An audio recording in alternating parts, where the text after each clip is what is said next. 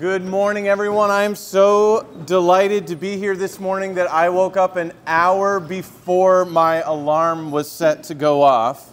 I'm sure all of you did exactly the same thing. Right? No? Okay. If you have your Bible, please turn to Revelation. Yes, very exciting.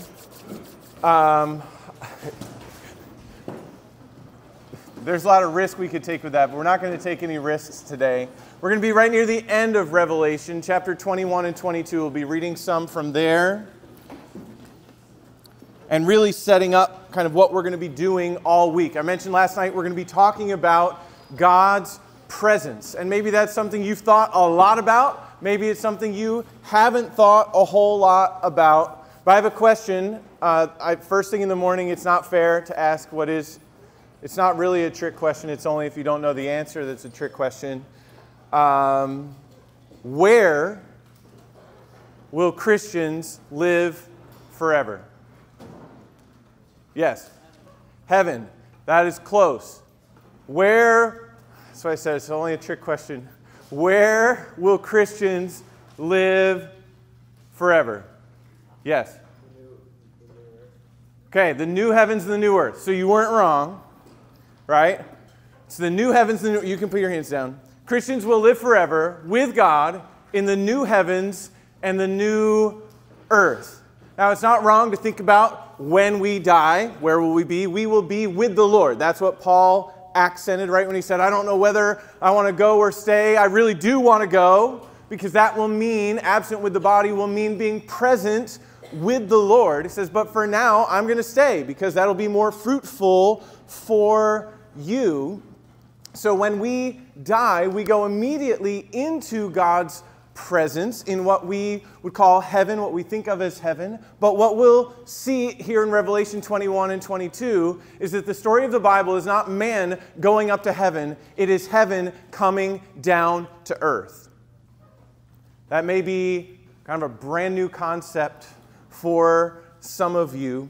And actually, there's a way in which that ties together the story of the entire Bible. This week, what we want to do is unfold the story of God's presence, His plan for His presence, and to live with us forever. And then to think about the implications, what difference that should make as you live today, tomorrow, Wednesday, Thursday, Friday, and on until the day that you see Jesus face to face. I don't know about you, but when I was growing up, I learned Bible stories as largely disconnected from one another. I learned lots of stories. You know the Exodus and kind of how that all fits. And as long as Moses lived, of course, all the stories are related to one another. And it goes on to Joshua, but then you learn about there were good kings and there were bad kings. There was Jonah, but where does he fit into anything in the timeline? Right? We're much more aware of like the timeline, the sacred timeline in Marvel movies than we are in the Bible, right? And once they started messing with the timeline, it got really confusing, and most people stopped watching at that point, right? What day is it? What century am I in? How many times have we been here? Seems like 1,000. For Loki, sometimes it was, just over and over. One of my favorite moments was, I've been falling for 30 minutes, right? And if you haven't seen that one, that's okay. But what happens, right? When we have our favorite movies, we love to see the whole story. And we have our favorite moments that we quote, and I know some of you quote movies to each other, even while you're here at Csehy, and I think that's acceptable in the handbook to do that, right? We love our moments. I wasn't at Csehy 101, so I don't know for sure. But we have our moments that we love and we enjoy, right? And there are certain movies where, oh, I love this scene. Right? It's so well shot. It's so well acted. It's so good. And my kids know which scenes those are in which movies. We're just, this one's going to be great. Right? But what really makes it great is that it's part of a story. And we care very much about that with our movies, even the movies that spread out over, 15 years. We want them all to make sense and we want them to fit together. I grew up not really feeling that way about my Bible. I knew that I was a sinner. I knew that Jesus died on the cross to save me. I knew that I'd be in heaven with Him one day. And I knew loads of stories. If you've grown up in a Christian home, going to church every week, going to Sunday school, you know loads of stories. And for me, those stories were very disconnected from each other, almost like Aesop's fables, right? Stories meant to teach a moral lesson, to help kids stay out of trouble, but one really didn't relate much to the next. But all those seemingly disconnected stories are actually telling one big story, the story of God's relentless, faithful love for people who only deserve His wrath, who only deserve His absence. We get, by His grace, His presence. It's the story of God's people living with Him in His place, under His good rule, with His presence forever. Now, there are many through lines in the story of the Bible, threads that can be traced, woven throughout the narrative of the Bible's big story. Themes like faith or place, land, people, sacrifice, kingdom, curse, light, and darkness. And we'll touch on some of those as we go along this week because all of them intersect with one another. But the one I want to focus on, and perhaps one that maybe you haven't thought much about, I almost hope that you haven't, so that you learn a lot this week, is the presence of God. If someone asks you, do you know what the Bible teaches about God's presence and His plans for all His people? Maybe a little bit. And perhaps more personally, are you aware of God's presence in your life now, today, this morning? Or is life just something you do by yourself? God's presence is what we were made for. You think all the way back to the very beginning of the Bible. God makes the world, and He fills it with good and beautiful, wonderful things. And at the end, He calls it good. And on the sixth day, He creates man and all the animals. In chapter 2, He parades all those animals past Adam to name. And then He gives Adam a wife, Eve. But what did they do in the garden? We really get the hint of it in chapter 3 at the fall. When after they had sinned, they heard the sound of the Lord God in the garden, in the cool of the day, in the evening. And what did they do that time? They hid from God's presence because they knew they had sinned. They knew they couldn't walk with Him, apparently, like they always did. So what was going on at the very beginning? God made a garden of delight, of beauty. And what made it best was that He was there. And they spent time with Him every single day, walking with God, talking with God, knowing God, with nothing wrong, nothing to mess up that fellowship. We don't know how long that happened. But we do know that once they fell into sin, and we'll talk more about this tomorrow, that they knew instinctively that they could not be in God's presence anymore. It's what we were made for. It's what we lost in the fall. But even then, they hid from the presence of the Lord. But what happened? God called to them. He called to them. He said, "Where are you?" Not because He didn't know, but because He wanted their hearts to come home. After the fall, God's presence appears somewhat sporadically, right? Abraham is called the friend of God, and God would sometimes appear to him. Or we think of God's Spirit coming on people for periods of time, right? We think of Samson, right? He had God's power, and he didn't even know when he'd lost it because he had gone so far from God. It wasn't all about his hair. It was about God's Spirit. David, after he had sinned against Bathsheba and against her husband Uriah, when he finally was confronted about it and confessed and repented, what does he say to God? "Don't take your Holy Spirit from me." So there's a sense of God's presence that could be known, that could be felt, but that could be temporary, that could be taken away. But we also see God's presence in other places through the story. So we have from the fall, it's lost, and where is God, and where are we in relation to God? But God's presence is what was felt at Mount Sinai. As God led his people across the Red Sea, led them to camp around Mount Sinai, that was a place of terror for those people. And one of the things we think about with God's presence, especially with the people who know they are unholy, is that we shouldn't be here. They were scared even to touch the mountain. Anyone who touched the mountain would die. And his presence was indicated by darkness and clouds and lightning and thunder. And they were in awe before God's holy presence. That's certainly one of the responses that we should have to standing in front of the God of the universe. But his presence was also pictured on that journey from Egypt to the Promised Land in a tent, in the tabernacle. Every time they would stop to camp, right, they were being led actually by God's presence, right? There's the pillar. What were the pillars of? What was one? Cloud. What was the other one? Fire. Okay. Pillar of cloud and fire.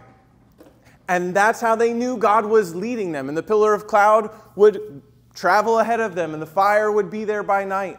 And wherever it stopped, that's where they would camp.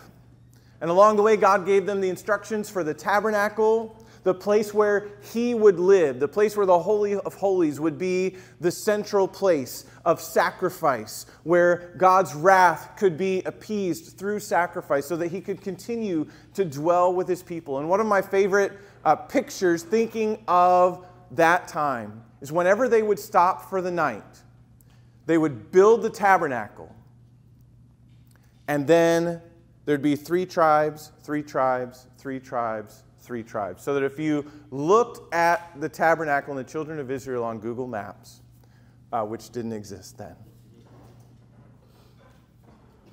what you would see is a picture of what God always made us to be. God living in the middle of his people. Skip forward to the days of the temple. Right? So the tabernacle was a tent that they would set up and they would strike and then they would carry with them on the journey.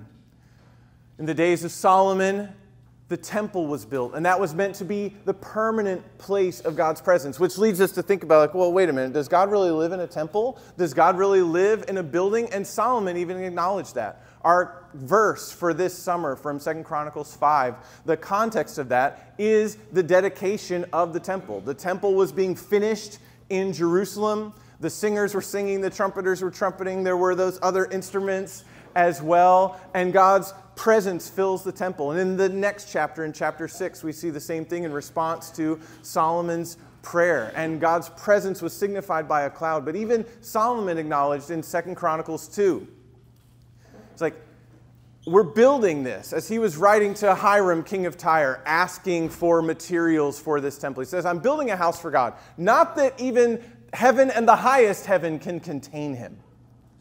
And some of you may be thinking this whole time, you're like, wait, I know something you apparently don't know. God is what we call, here's my fancy theological term for that, omnipresent, right?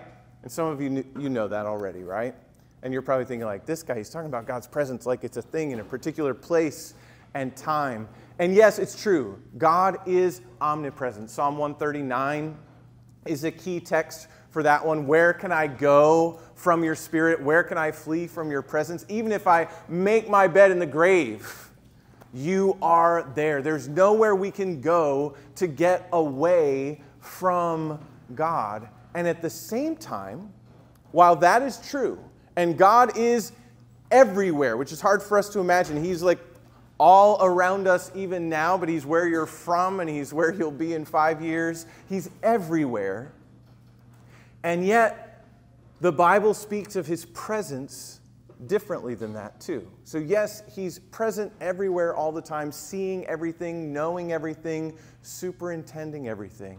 But there is also God's gracious presence, his presence of blessing. And that's really what we're talking about this week. Not so much the Psalm 139, he's everywhere, but what does it mean to be in his presence? Skip forward to when Jesus came.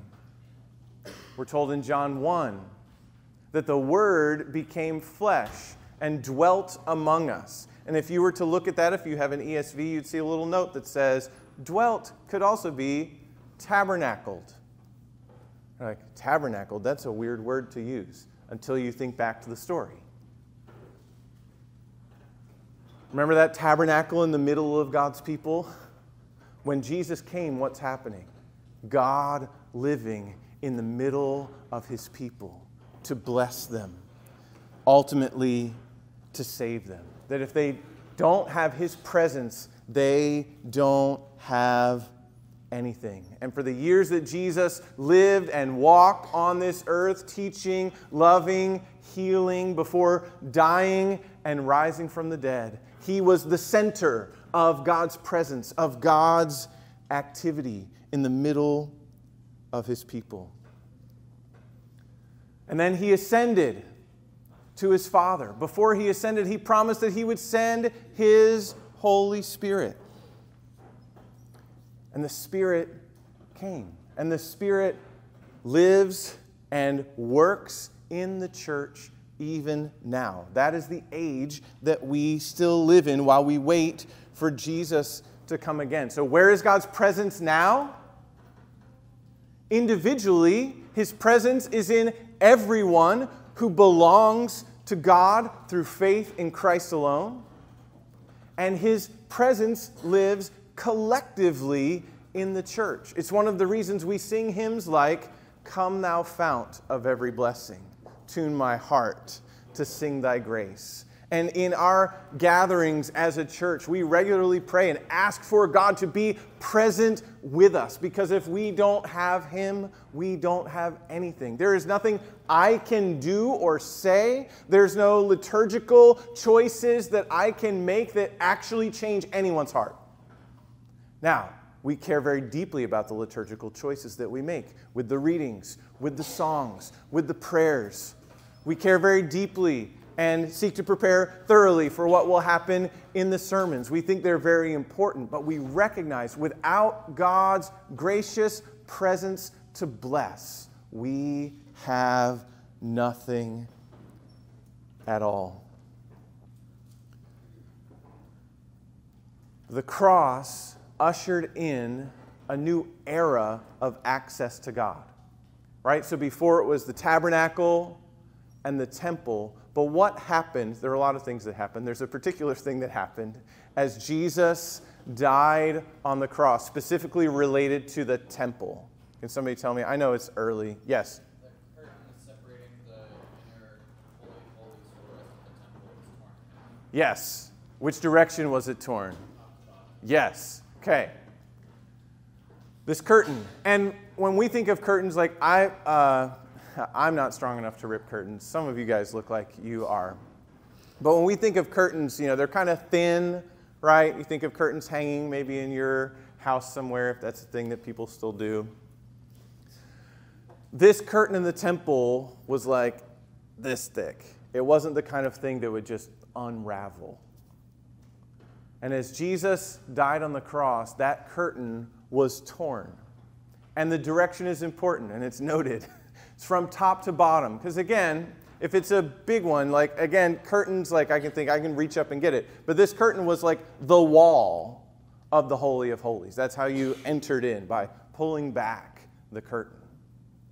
But that curtain was torn from top to bottom, torn by God himself as his Son died, showing there's a new era.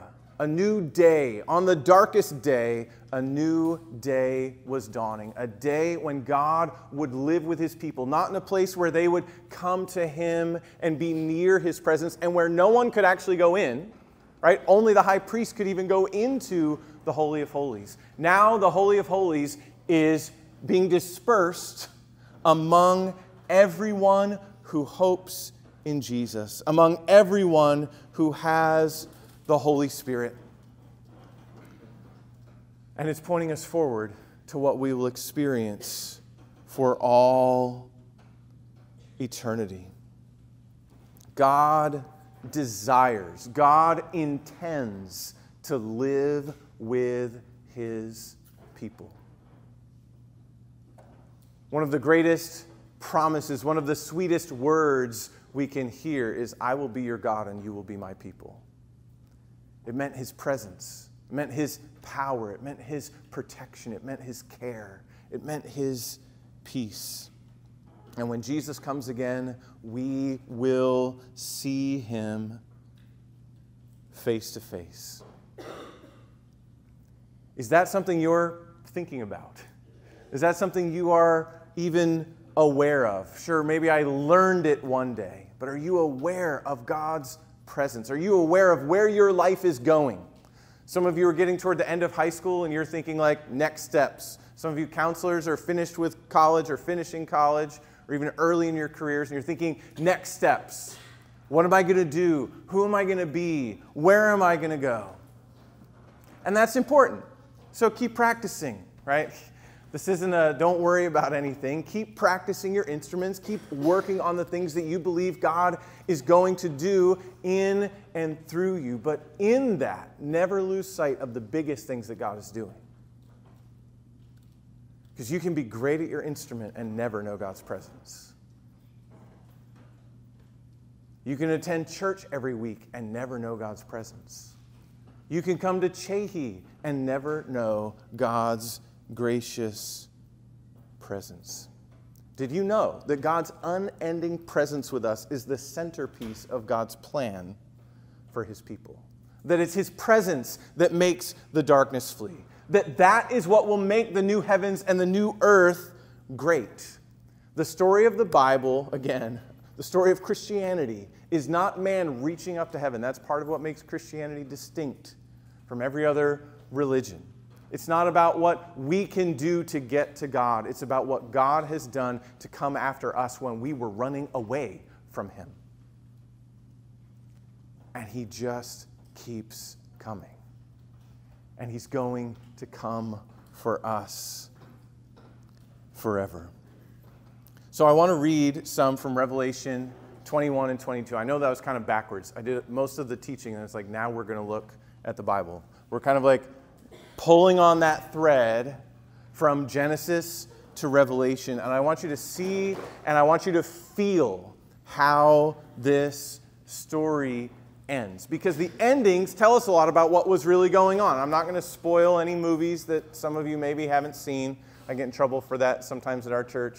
Yesterday I was giving an illustration and like a 12-year-old girl was sitting in the fourth row like, sorry, Emma. It wasn't really a spoiler anyway. She just knew she hadn't seen the movie that I mentioned, didn't want to know anything about it. But there are movies, right, where they only make sense when you know the end. And there are movies that are incredibly frustrating because you get to the end and it's like, that is not what was supposed to happen. Can you think of any like that? It's like, that was wrong. There's no way that that can be what this story was about, right? The ending tells you what the story is about. You can have all these things happening and then, that's what it was about?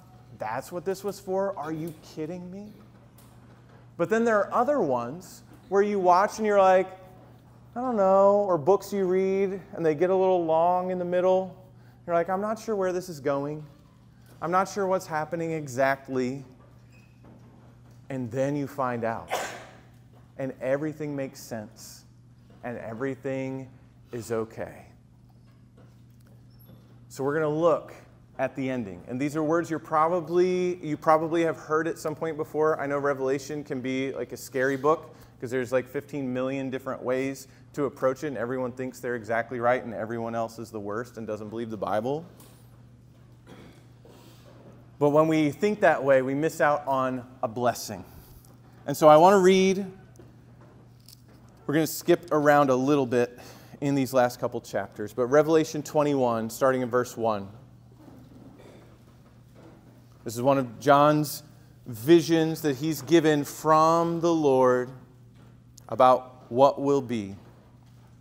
says, "Then I saw a new heaven and a new earth, for the first heaven and the first earth had passed away, and the sea was no more. And I saw the holy city, New Jerusalem, coming down out of heaven from God, prepared as a bride adorned for her husband. And I heard a loud voice from the throne saying," listen to this, "Behold, the dwelling place of God is with man. He will dwell with them, and they will be his people, and God himself will be with them as their God. He will wipe away every tear from their eyes, and death shall be no more. Neither shall there be mourning, nor crying, nor pain anymore, for the former things have passed away."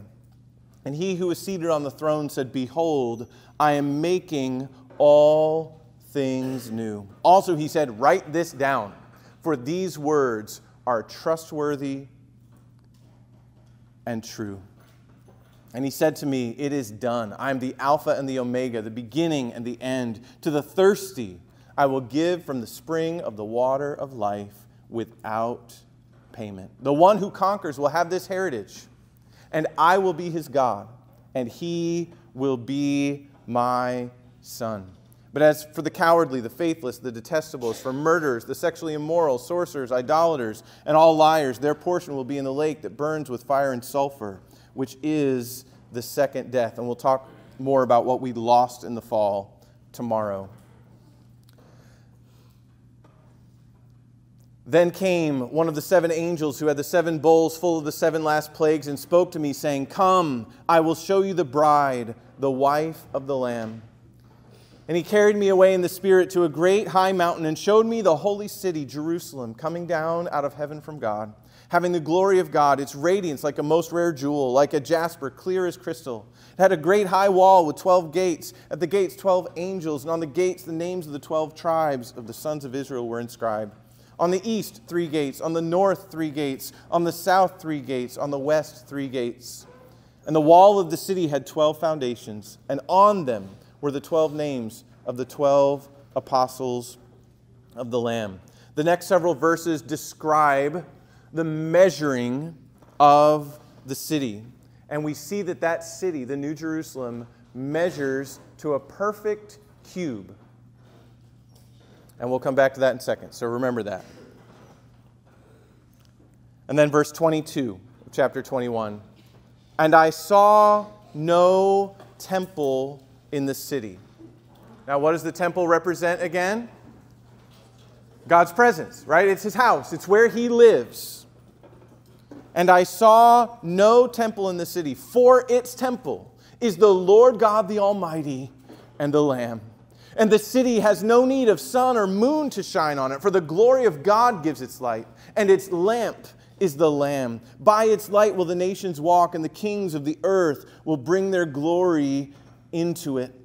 And then chapter 22, "Then the angel showed me the river of the water of life, bright as crystal, flowing from the throne of God and of the Lamb through the middle of the street of the city.